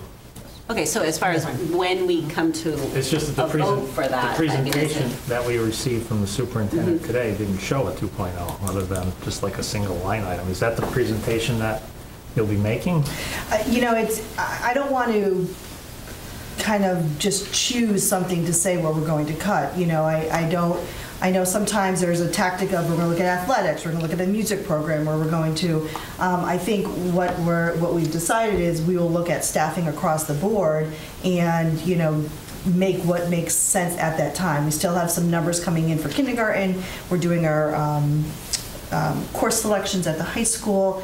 And kind of everything in between. So right now, I couldn't tell you exactly what that position would be, but if we are required to make a cut, and the other thing is $50,000 gets us to a 2.04. So we would be looking at, and it might be a part of an FTE, it might not be an entire, but we would have to look at staff across the board. But the point is that no student programs are affected. No, I think we would be looking at staff. All right, thank you. Which relates to students, but not program, not. But what Mark Porter would say is that it's not the business of the Board of Finance to tell us how to spend those line items or indeed which ones to cut. It's really it's the board's budget, and they give us a lump sum, and we choose the line items that we think will get us to that 2.0. So he wouldn't be, aside. Seeing the 2.33 and knowing that a 2.0 would you're subtracting 56, and that's likely to come from staffing. I think that would be as much as a Board of Finance would be required to know. And then they also remind us that it's a reduction of an increase. And, that's the, they used to they would. Well, did you notice they used the that word modification? Yeah, which is a a key phrase. And I think that I think the superintendent, the acting superintendent, to outline, not hit a hot spot of a program in the school system, which is sometimes the go-to way to generate interest and activity and emotion, while we still need all the community support for this budget. We need the Board of Finance's, support for our budget. I think that it was a very responsible, and prudent manner to address that additional cut if we were to be given an increase of 2.33 in that manner. I think that just think to John's point is that in the past, I believe that the superintendent presented the budget approved by the Board of Education, and also there was a second defined budget of 2%, whereas Missy's point, impacting the staffing and not having a defined 2% just to hand in and say this is what we decided, an itemized budget like we have here for the 2.33. And that's probably your point, that you don't have an actual concrete document to show them. It's staffing. Staffing. It's staffing. Yeah, I'm comfortable. It's clear with that. I look at it and think, I agree with you, Michelle. It's a responsible budget. We're not scaring people. We're not putting things out there to get people riled up.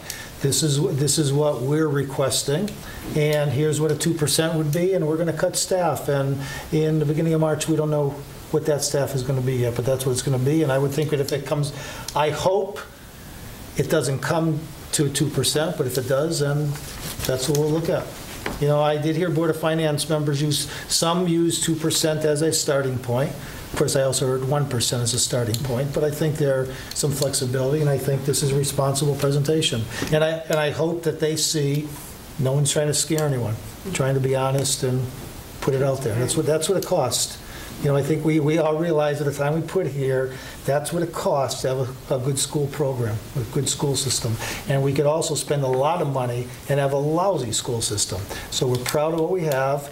This is what it costs. And we're no scare tactics, and hopefully the town will support it.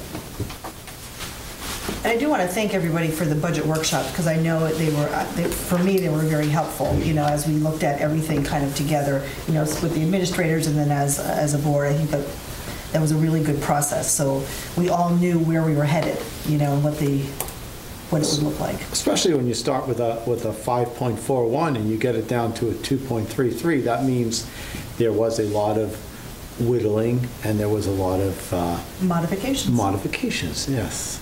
But Bob, the 5.41, there were a lot of assumptions on the high side or errors, so you can't really use that as a start. Okay, then the 4. What was the other one? Just say it's 2.33. Well, right now, let's look at the motion we have here, which covers 2.33 and 2.0. Presenting a 2.0. Supporting 2.0. Are there any other discussions on the motion? John? I'll ask the same question I asked you earlier, Missy, and that is the 2.99 that we worked from last week. You're still comfortable with 2.33, yes? Yes. Okay. Anyone else? Okay. All those in favor of supporting the motion signify by saying aye. Aye. Opposed? Abstentions? I'm going to abstain. One abstention. Was there 2 abstentions? No. No, 1 abstention. Okay, 1 abstention. Motion carried. Okay, B. February. Just before you go on, if anybody has a black Subaru Impreza, there's the dome light on, so we don't want you to have dead battery. That's me. I just said it's got to be one of us. Shall return. I have my cables in my trunk, so. All right, good. Don't leave it without me. Before we go on, I just have to report the boys hockey team won their game state tournament tonight. All right. So we go on to Thursday. Yep, we beat Newtown. I was trying to get your attention. Oh, did you get some? Yeah, and I guess it was a crazy ending to the game, which I'll have to hear all the details about. Do you know who they were going to play next? It is going to be big team Staples. They're like the number one seed. Bob knows that. Yeah. But we got a good team. But Newtown's a good, big program too. But it wasn't very big. There was like 12 kids on the bench. It was, so.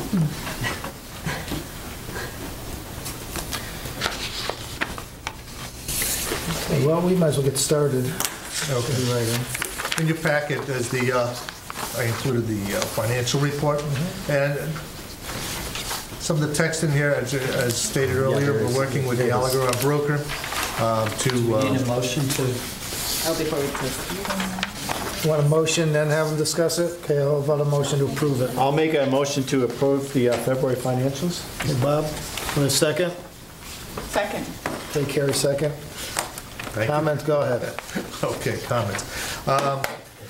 Missy and I have been working on the corrective action from the audit findings. We completed it this evening, right before the meeting, but it was a little late to get on the agenda, so it'll be on the 24th, it'll be on that, 23rd, 24th. Next meeting's agenda, let's put it that way. We'll send it through to you. Is it? Doesn't matter. It doesn't matter. The next meeting's agenda. We'll have the corrective action for your review before we send it off to the town. You've already seen I got ahead of myself. On the 2019 year-end numbers, we initially reported a $96,848.26 realized savings that we were sending back to the town, but because of unreconciled variances of $47,610, the net result was a $49,238.26 refund to the town. What we'd like the board to do is entertain a motion to request the $49,238.26 to be moved into the BOE non-lapsing fund. So I would like to entertain that motion as part of this report. And for information purposes, there are no transfers requested at this time. We're holding off to finish getting some of the larger ones coming in, such as legal fees and things like that, which I should freeze your budget, but joking. But anyway, you are up to I believe over 60,000, and we're anticipating now an approach of 75 or higher for your legal fees, just to let you know what we've seen.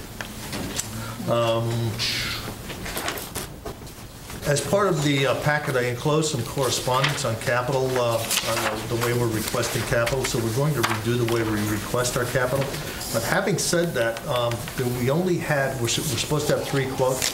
I'm not going to put through anything this evening. I'm going to hold off till the next meeting because the one quote that came in for the audio video equipment came in without the labor, and it's a bad quote, so it'd be a waste of time to send it over to the Board of Finance. So that wouldn't be an apples-to-apples comparison. It's not an apple, so they're redoing that quote. They kicked them back. The Board of Finance kicked back the capital request we sent through.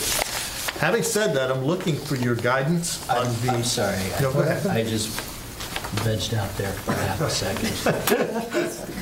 So the quote that we had submitted, which we had acted upon. Yes. For whatever reason, didn't include all the installation cost? No, it was due in, and then when the quote came in, because it was pending the receipt of the final quote, Yeah. the $17,000 quote. Yeah. When it came in late, the guy went on vacation. I'm giving you the full story, all right? I'm following. I received it in. It didn't come in until today when I called him and said, hey, where's this quote that you owe me? When it came in short because he didn't include the labor. So, as a matter of fact, right before the meeting. So I'm tabling that request because the Board of Finance kicked it back saying you don't have the three full quotes. And they are correct. We sent it over minus 1 quote. That'll be coming in, so you'll see it again. You'll have the $17,000. You'll have the full quote. We'll send it over as a nice, neat package. Having said that, I do have an issue. The curtain we only had 1 quote for the curtain. We only had 1, and it's my understanding the Board of Finance will only accept a single quote, unless it's if it's on the state-approved vendor list, okay? It's not on the VIP list? No, it's not. Okay. Okay. I've used this company many, many times, and it was selected prior to me coming on board. I'm going to check them out to see if they can get put on the state-approved list, but at this moment, they're not. How would the board like me to proceed? Right now, we can't buy a curtain for all of them. There's no one else, no other companies that curtains? Not for $8,000 or $9,000 that I know of. I can put it out again to bid, but it's probably going to take 30 days plus 45, probably at least 60 days to get it back in. You know, Any thoughts? Are there any other curtain manufacturers or something that you can call and just? Well, that's right. I need to. I found this. That's why I put this in part of the packet. Does the board know of any other way we can get it approved? And it's your town. I'm not familiar with your processes and procedures. That's why I'm asking. Have you always had 3 in the past all the time with them? Well, if there isn't it's just like finance says, if it can be approved with a single quote or 2 quotes if the vendor is on the VIP list. If it's not, they can't do that. So the 2 options ahead of us would be A, get that person on the VIP list, or B, we put it out to bid again. so there's no other school system that uses a vendor to refurnish their curtains? I will tell you this much. The last school system I worked with, or worked for, used this same company that Okay, so, and so how did they get it through Vernon? Our process was different. Okay. Okay. A recommendation I mean, I can't get this on Amazon. may be that it's $9,000? It's about 9,000. It's $8,800, $8,900 something. You know. I'm going to say, what's that? Who's the company? ALSS. Does Drake Master? Manchester. Excuse me? Does Drake Master do that? I don't know. I haven't gone out to bid yet. I just got this late last week. I've been living budget numbers, but I wanted to get your... The only thing I would think of is maybe Google for stage curtain suppliers in Connecticut. But if it requires 3 quotes, then I should go out to bid. That's... Well, shouldn't you at least just call them or something and ask them to send you a quote for the like? Let me make some calls. I'll do that. I mean, if you show them 3, even if they're, I guess, verbal or over the phone things, shouldn't that be? Well, I had an email with the other, I'm talking apples, different, I had an email showing 17,000 as part of the other quote, but it wasn't a firm quote. They rejected that. They wanted to see 3 quotes. So is that 17,000 number going to now go up because labor wasn't included, or? No, it came in minus the labor, so I'm just waiting for him to rewrite the quote. Oh, I see. I mean, he So just it has came to in for show less on his than letterhead the quote, labor, blah, blah, blah, that type of thing. All right. I'll make some calls. Let's start there. All right. Let me make some additional calls between the next few days. I can see the Board of Finance being somewhat flexible if there's only one supplier in all of Connecticut, Springfield area, but if there's more than one, then maybe we should just search them out somehow, and even if it's just an over-the-phone quote. Let me make some calls. Maybe all the other ones are... I just thought maybe you guys would know something, or the board would know something. Sorry. I've had an idea. Sorry. Uh-oh. I mean, it's kind of Plan Z, but if it's not that it's a fair amount of money, it's not a huge amount of money, but this time of year, there's organizations in town that fund school projects and like to support things that are of, the kind of item that's, is around a long time and can be recognized as something that, organization. And I'm a part of the Women's Club in East Granby. And we're going through our fundraising, and in June, we give grants back to the community, and oftentimes we do look for what the schools may need. I mean, fundraising isn't what it used to be, so 9,000 is a lot of money, but maybe in combination with PTO, they do a lot in the school system. I know they have a lot of other things, but maybe the Lions clubs, maybe through organizations in town to put the word out that there may be, a need to fund something like that, that would be a lasting item. I know The last 30 years. Women's Club, we bought a tuba one year that still is in use in the band. That's like $5,000. We bought a thing for the ceramics room to press the clay and cut the clay, and it's made out of iron, and it'll probably be here, hundreds of years from now. Just a thought. Plan Z. Let me make some calls, and then if all else fails, Let me know. get some volunteers. That's how we do it. I think Alice needs a cello. Oh, it's a cello. Okay. Well, submit requests. That's Could use some software modifications. We need things that will last 100 years. No.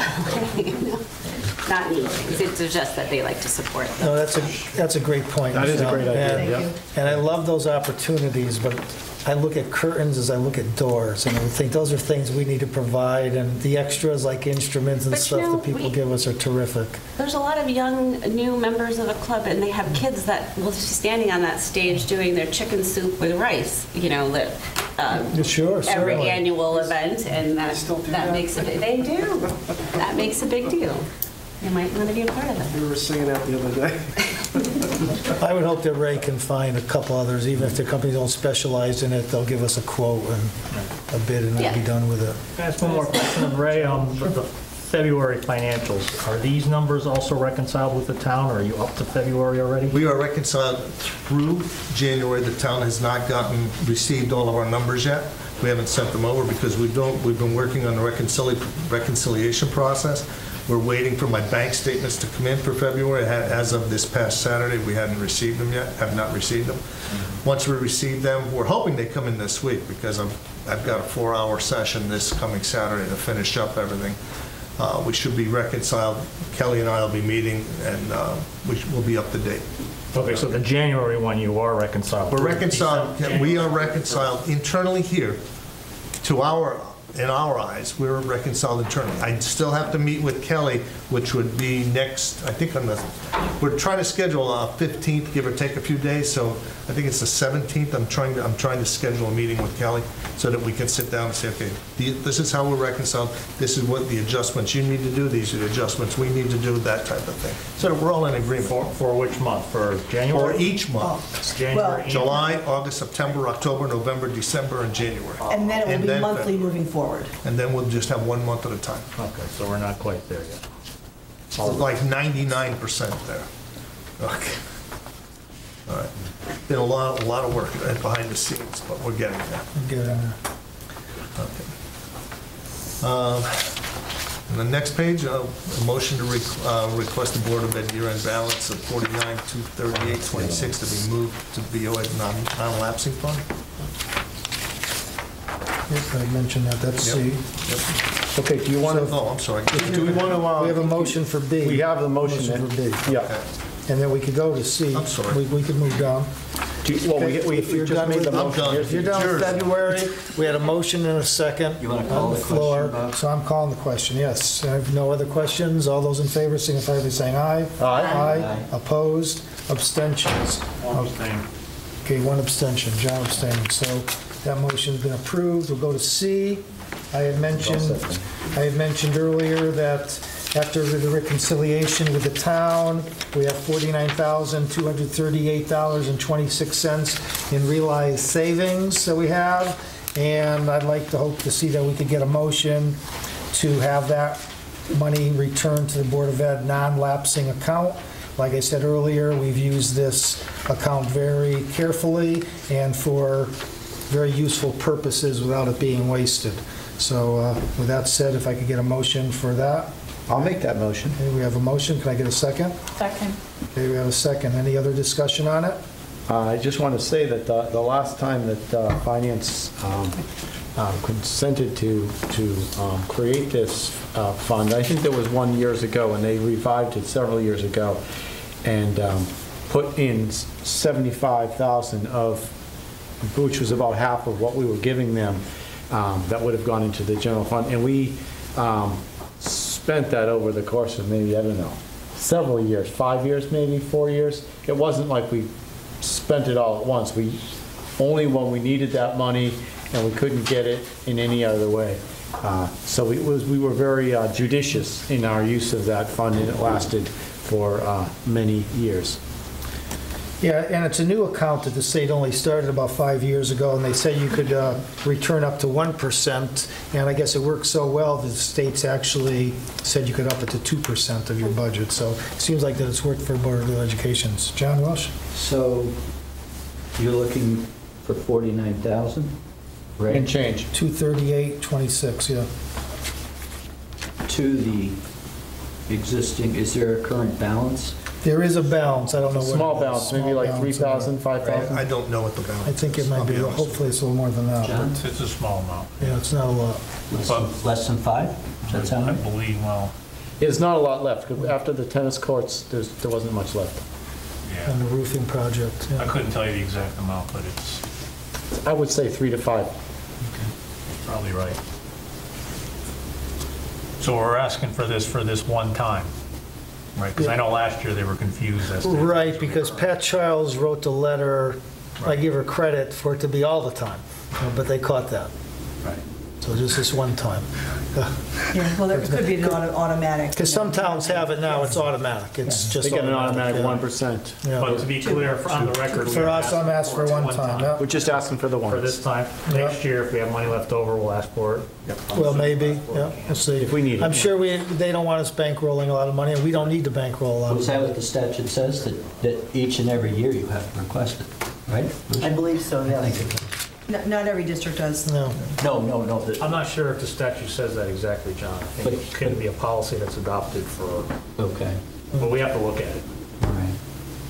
I was under the impression. I was under the impression that you had to request it each and every year. I think you're right. And that you are limited to 1% and. 2%. Or now 2%. You changed to 2%. Yeah, they changed it to 2%, but I think But it's right, just that requested every year. you couldn't take action that would then create this return of unexpended funds in perpetuity, right? You have to ask for it and request it each year.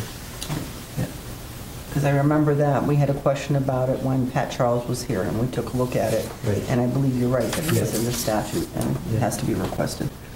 And when they first gave us that 75, which was, I don't know, several years ago, we never asked for it between now and then because there was always a balance that had enough in it that allowed us to do things like those tennis courts or the engineering study for the roof project and things like that.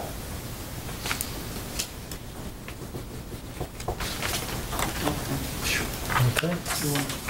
Any other discussion? Okay, all those in favor of the motion signify by saying aye. Aye. Aye. Opposed?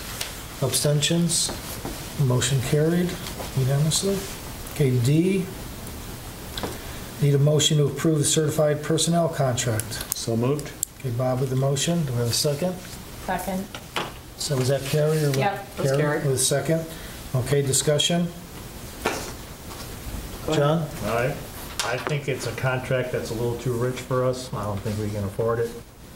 The increases are over 3% a year, and the budget caps are 2.5, so we're going to end up losing something every single year as we move forward. So I think it's not something that's in the best interest of the students.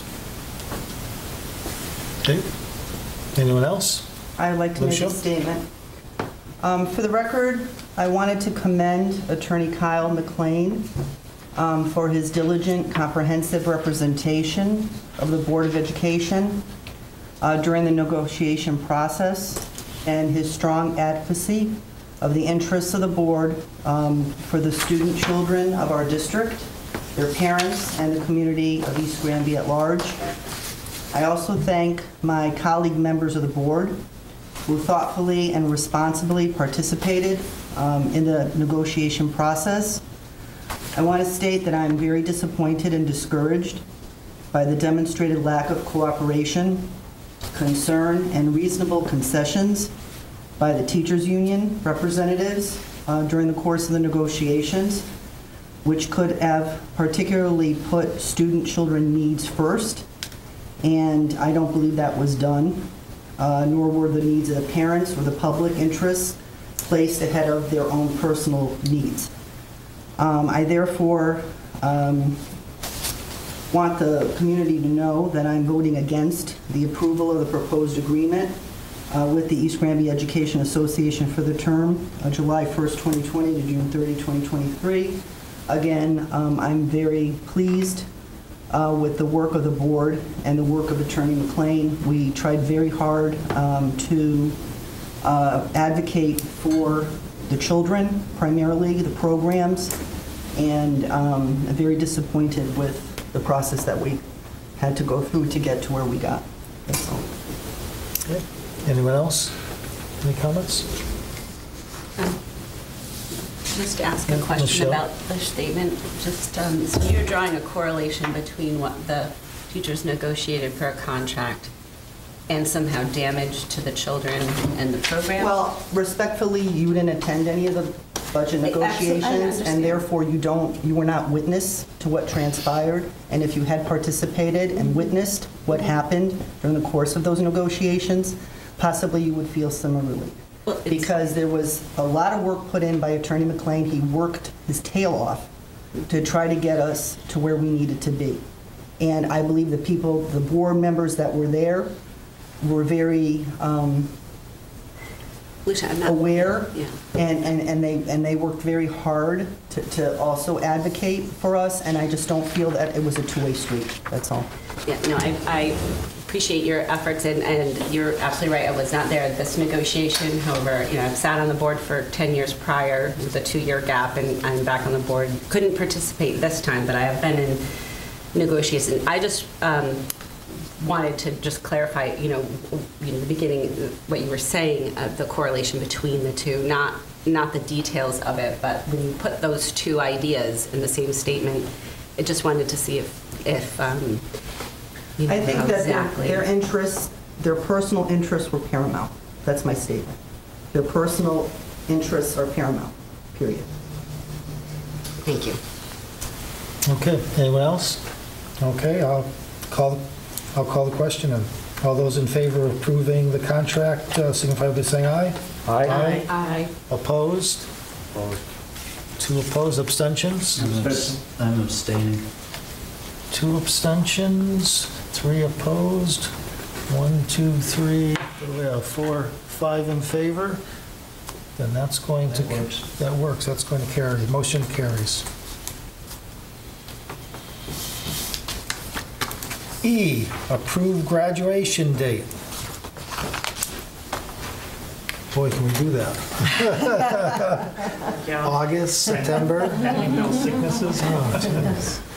So I was going to ask for a motion to look at Wednesday, June 17th, which is the current 182nd day of school, as the graduation date for the class of 2020. Is this premature, given what's going on with the coronavirus?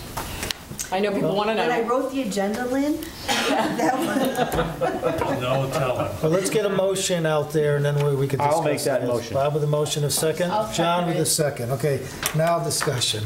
Okay, Lynn, did you get your answer? Yeah, no, I already answered? did. Okay. I'm just saying, is it premature? Like, can we kick this one more meeting? This decision? A lot will happen in 2 weeks. You can.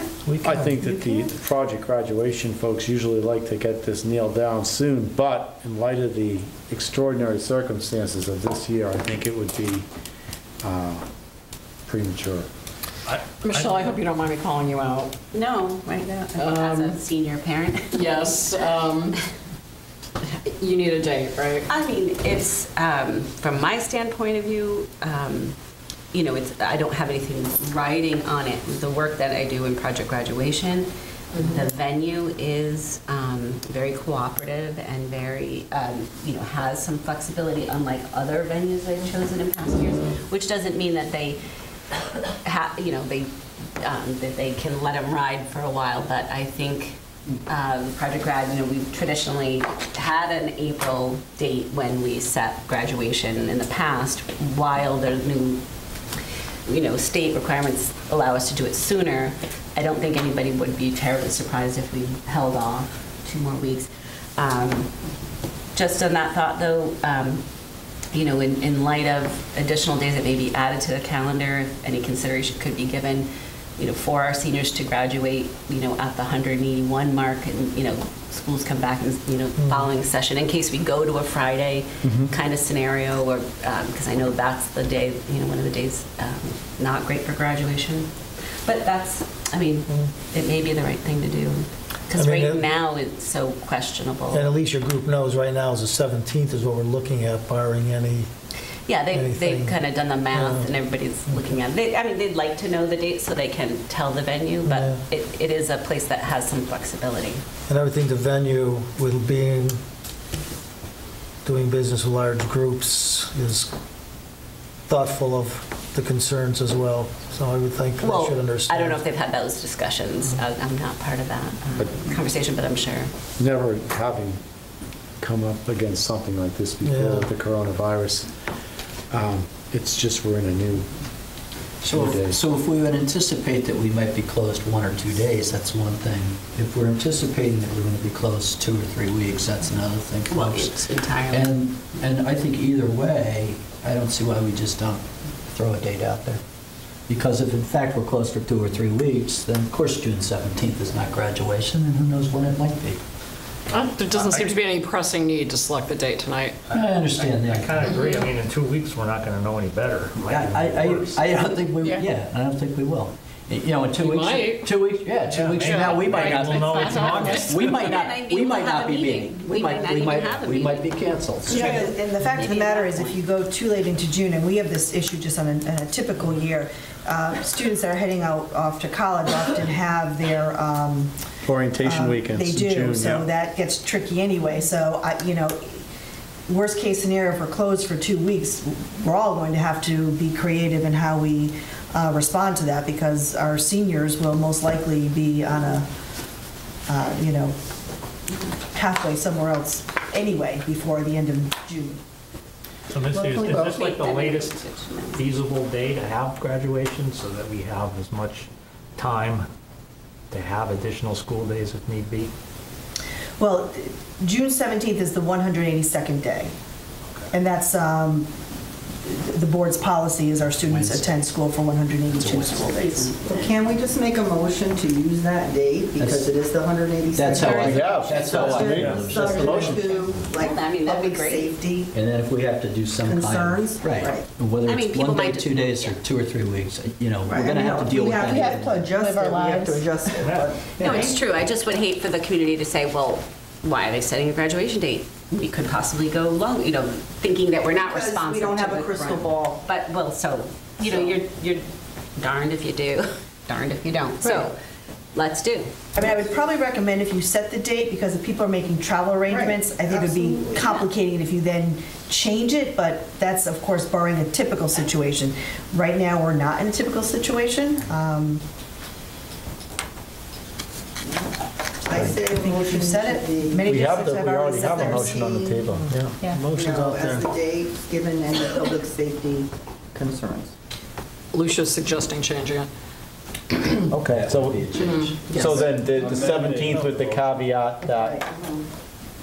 Well, who made the original motion? I did. Well, there is a motion. Did you withdraw? I will withdraw the original motion. But there is a caveat already. On our school calendar, it says on the back side of it, in not really small print, it says that Not really. the calendar days are at the discretion of the Board of Education. So so we did, I forget exactly how it's worded. Do we have a calendar? The school year present? calendar may be modified as necessary at the discretion of the Board of Education to reschedule lost days. Right. So that's the statement, that then if we change the date, if we have to change it, we don't have to re-vote on it, and if we, at the discretion, then I think. But perhaps in light of the special circumstances, even if we do approve this, then we should, at least in the body of the motion, I would rephrase it, acknowledge the tentative nature of this because of the health crisis of the. We'll use the wording that's on the calendar, the statement there, to say that we still reserve the right to adjust the end date. We don't have to hash over all the reason issue. Because there could be another issue. We could have, It could snow. we could be. It could snow, yeah. On March 12th. We could be overrun with bears. Well, actually, it's designed so that if it does snow, that you would not rechange the date. I mean, that's the reason why they've made it. Would it kill the virus? Okay. Any other discussion on it? I know it's a tough one. I just feel 2 weeks isn't a long time to wait, but. I think we're going to know something a lot more about the virus in 2 weeks, but I know. that's the final word I'll say on it. Okay. Okay, all those in approving the graduation date at this time. It's going to grow. For Wednesday, June 17th, signify by saying aye. Trying to get rid of it. Aye. Opposed? Abstentions? Motion carried for June 17th, pending Coronavirus. anything else. Okay, moving down to F. Can I get a motion to approve policy 5144.4? This is the one on students' So moved. physical I second. exercise in class or physical punishment in class. Yeah. I don't call it, it's not punishment, how do they call It's it? physical, discipline, physical Oh, exercise. physical discipline, okay. It's- Okay. You've got a second, you got a motion and a second. Motion and a second, Yep. good. Who's it by? Carrie? Carrie? And Lynn. And Lynn, okay. Any other discussion? All those in favor signify by saying aye. Aye. Opposed? Abstentions? Motion carried. Item G, approve policy 5145.511. So moved. That was on Carrie, motion. Second? Second? Second, Lynn. Any discussion?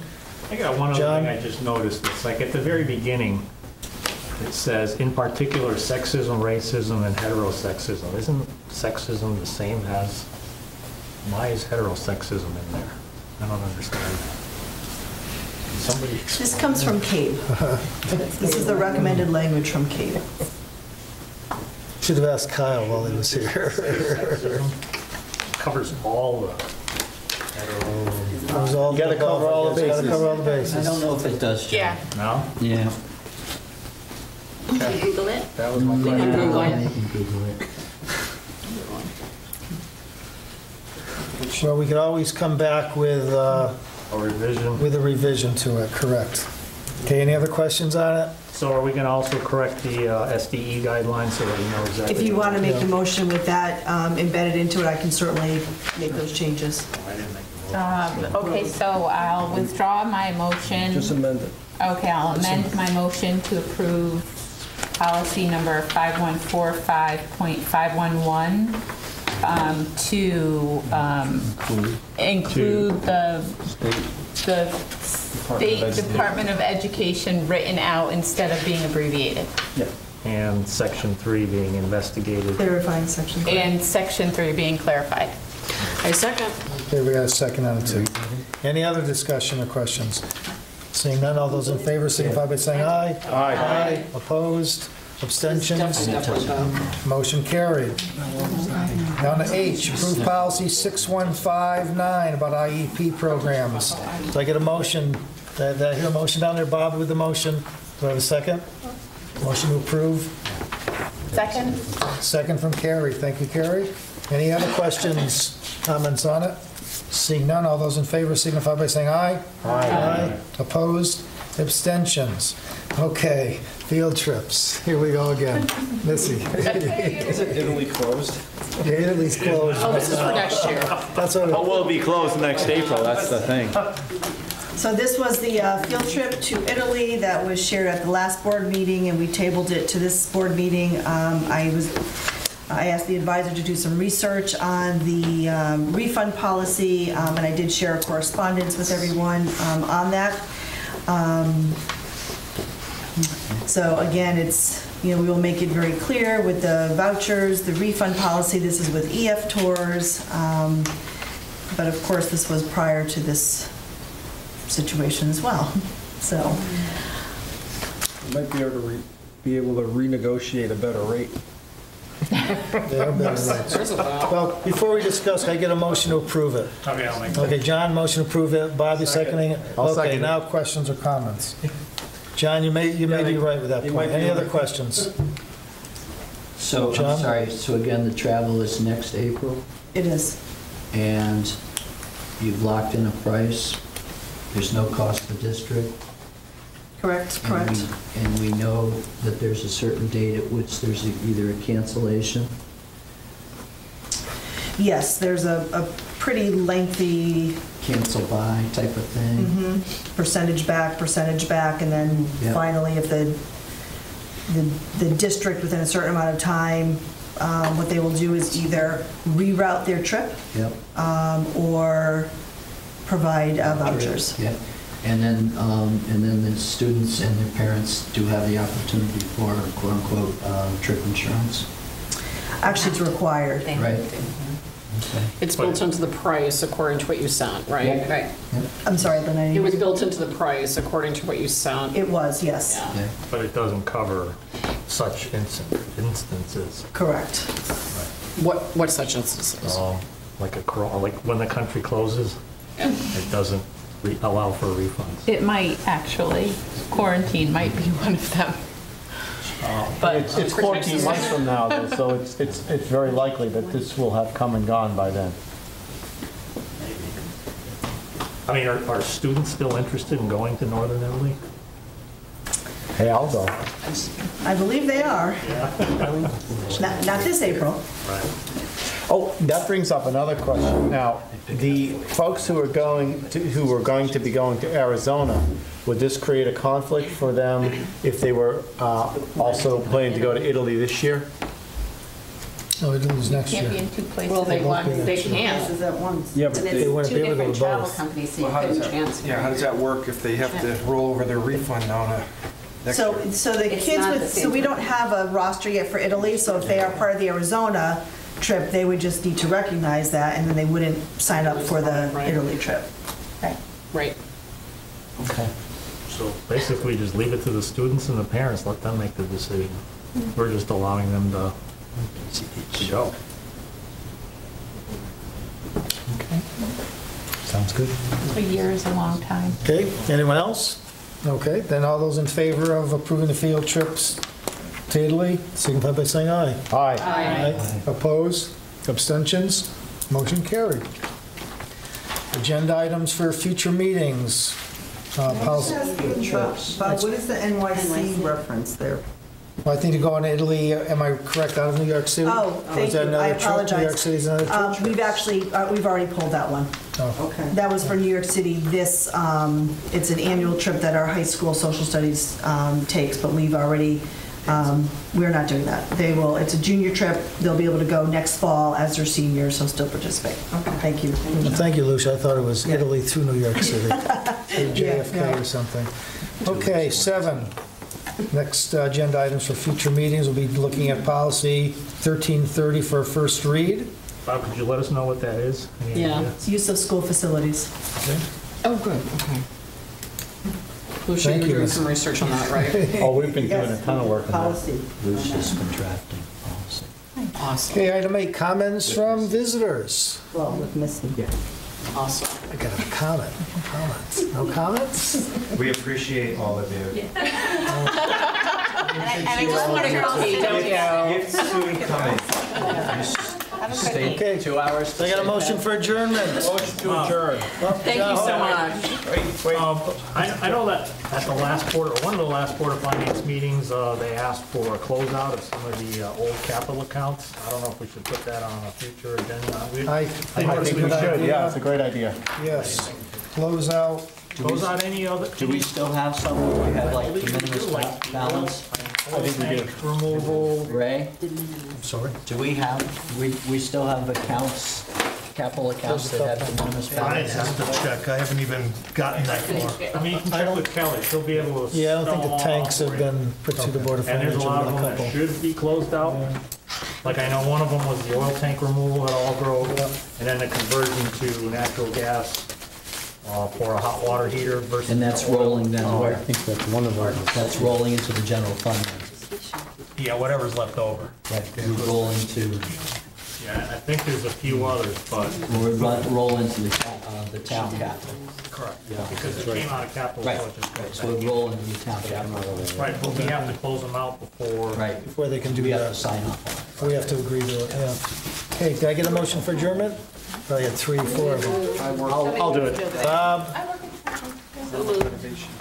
Michelle, all those in favor? Aye. Opposed? Meeting adjourned. Thank you, everyone, for coming. Thank you. Thank you.